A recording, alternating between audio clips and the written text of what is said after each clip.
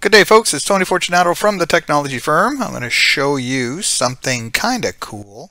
We all know about iperf. We know about iperf2. Well, this is iperf2, which is kind of cool. So it does a few extra things that iperf2 does not do, and I'll put the link to the page that they wrote up on it. And I'm going to just show you one feature that I do like. So this is the SourceForge page. I'll put the link in the article.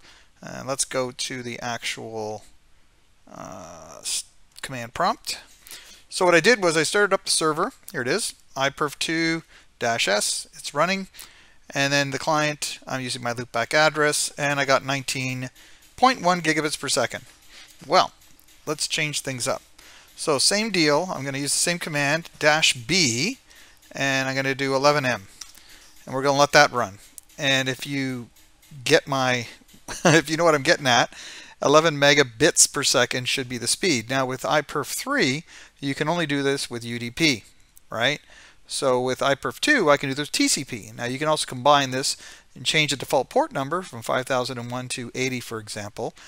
And you can test certain routing policies, firewalls, or any kind of rate limiting you might have based on port numbers.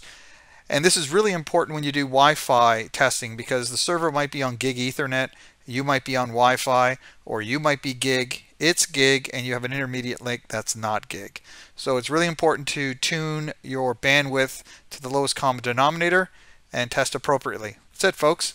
Enjoy. Have a good day.